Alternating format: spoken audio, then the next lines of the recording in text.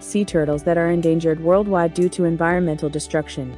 He's faced a new threat these days. For the past 4 years in Florida, all sea turtles were born only as females. Not a single male has been born. A similar thing happened in Australia, and so on. 99% of the recently hatched sea turtles are females.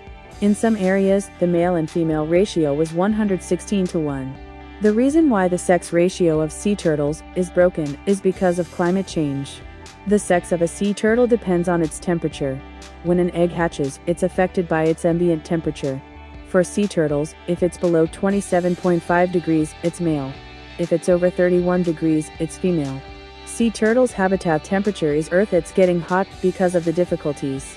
Usually, sea turtles become mature enough to mate when they're about 30. There's a 1% chance that an egg-born sea turtle will survive until then.